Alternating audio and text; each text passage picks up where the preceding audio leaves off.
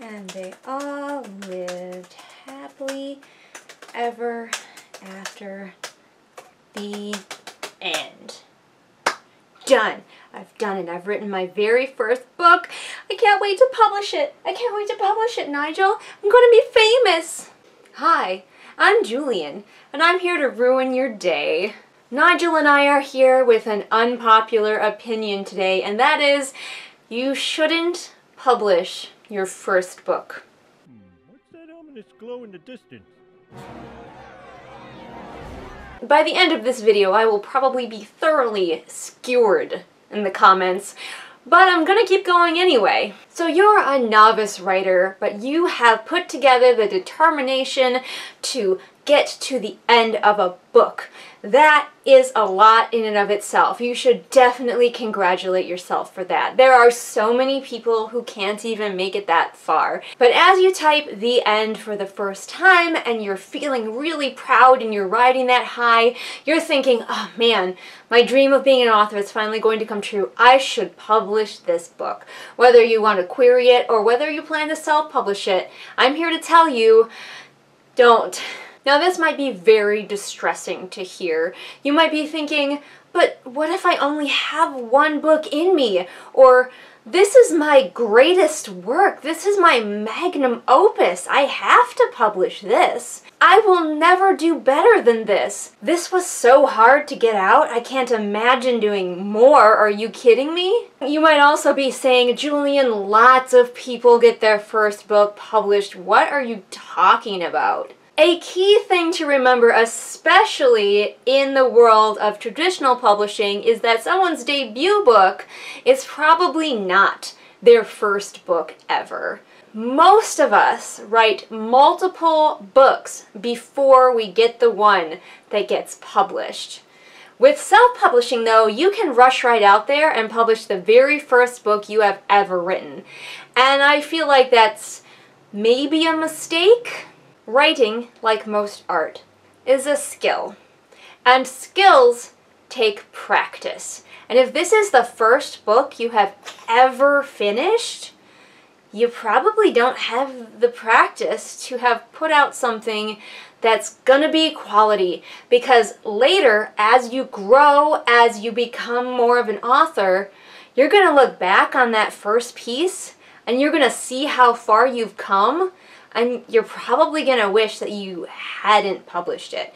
Now, if you are self-publishing, you can always pull it, but we all have so much growing to do as authors that I think it's a bad call to just jump straight to publishing your first ever book. And I'm not just talking about foolishly publishing your first draft. Like, I'm not talking about that. Don't do that. Nobody should do that. Don't publish your first draft. That's a terrible, terrible idea. I'm talking about you take your first book ever, maybe you go through the beta process, you do what editing you think it needs, and you're like, okay, this is good, I'm going to publish it. But I can tell you from experience that you are going to get leagues better at writing. And you're going to look back on that first book and it's going to look real bad. You just don't have the experience yet. Now, you guys know that here on this channel, we never say anything is a hard and fast rule, and I can't stop you from publishing your first ever book. And heck, maybe you can even get your first ever book traditionally published. It's happened before. But those are the exception, not the rule. Most people who are publishing their first ever book, your readers can tell. In all likelihood, you are not some genius savant who is God's gift to writing, because nobody is that, and we never will be. But I cannot imagine publishing my first book. My first book was way back when I was 13. The first thing I count as my first book. I had finished other long projects before that, but this is like the first one that I'm like, yes, this is a novel. And I can't imagine having published it. That would have been the worst mistake ever. That thing was a disaster from beginning to end. But because it was mine and I had just finished it and I was riding that high, if I had known how to publish back then, I might have tried it. And it would have been a disaster. Of course, I could have taken it down later as I grew as an author, but it would be out there in the world somewhere committed forever. That would make it so unpublishable. Well, basically, if you watch any of those videos that are like newbie writer mistakes, it had most of them. Its biggest ones were, of course, the craft just not being there. It read like a novice wrote it. You could just tell. My wordsmithery did not exist. And yes, wordsmithery is now a word. Another big sin was that the main character was completely a self-insert of 13-year-old me, which made going back and reading it when I was an adult very painful because my main character was insufferable. 13-year-old me was kind of a little shit, and reading that character was, yeah, not great. So again, I'm super glad that I did not have access to the ability to self-publish that book, because, oh boy.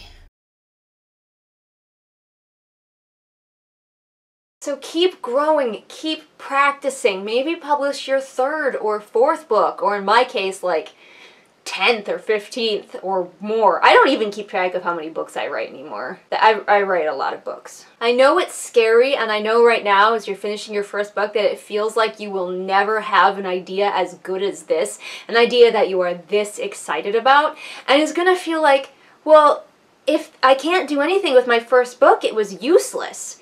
It was not useless. You needed to start somewhere. This book is the first step on your journey. It is one of the most important things you will ever write. Just maybe don't publish it. I can't stop you. It's your choice. But think about it. Ponder whether you're really ready for that. And the best thing is that when you write that first book and then maybe you go and write some more, you can still come back to that first book and rewrite it later. It's not like it's ruined and you have to throw it directly in the garbage bin. But practice is important, and the more practice you can get, the better you're going to be. That's just life. Because it's a book, because they take so long to write, it feels like when you're done that you have to publish it, that you should publish it, that letting it sit feels so wrong after you worked so hard on it. But trust me, let it sit. That was my unpopular opinion, you guys. If you want to read one of my latest books, you can. It is The Wolf and the Hawk. Check it out. It is a fantasy romance. And believe me, before I wrote it, I have had lots of practice, and I'm going to keep getting better as an author. The only way to go from here is up for you and me. Don't forget, if you want to keep in touch with my writing process more closely, you can follow me over on Patreon, where for as little as $1 a month, you can have access to stuff not seen here on the regular channel. On the regular channel, I post new videos Mondays and Fridays. All the links to my social media are in the doobly-doo for ease of your clicking. And I will see all of you again next time with whatever it is I happen to be doing next time. Bye! Stop. Patron time. Patrick, Anne Sophie, Callison, Ray, Artemis, Shelby, Zaire, Jesper, Irene, Scribbling Cat, Savvy, Jenny, Amanda, Lisa, and Lennox.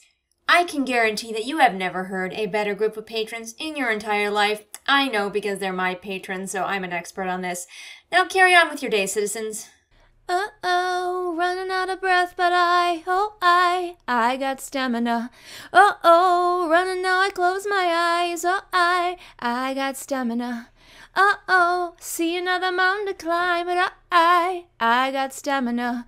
Uh-oh, I need another love of me mine, 'cause I got stamina.